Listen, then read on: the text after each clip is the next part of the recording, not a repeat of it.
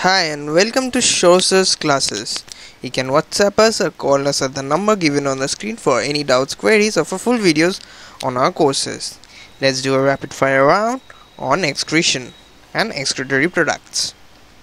Now in this question, arginine is among which of the following options? Hydrolase, ligase, lyase, oxidoreductase.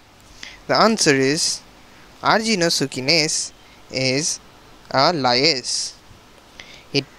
It breaks the arginosuccinic acid, that is it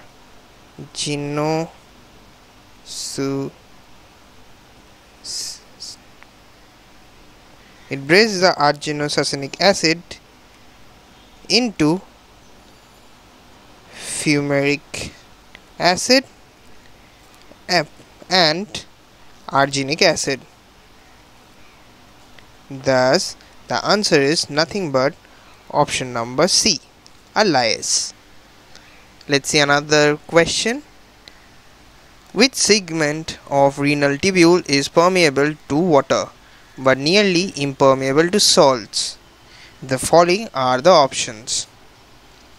Out of the options given, descending limb of Henle's loop is permeable to water.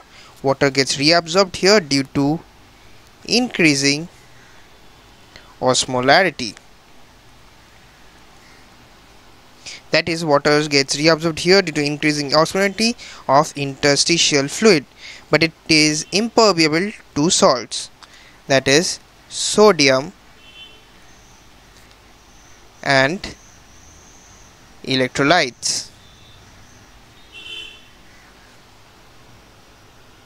While the other options can be corrected as proximally convoluted PCT, proximally convoluted tubule.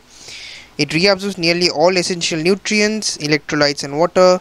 Now the ascending loop of Henle's loop, it is impermeable to water but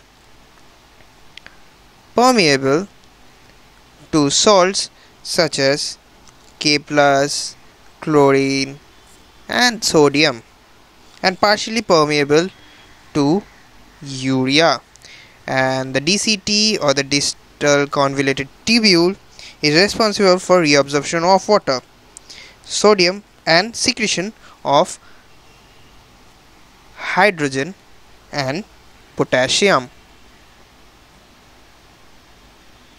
Well, with that we come to an end of another great video. Please like, subscribe and click on the notification icon. You can WhatsApp us or call us at the number given on the screen for any doubts, queries or for full videos on our courses.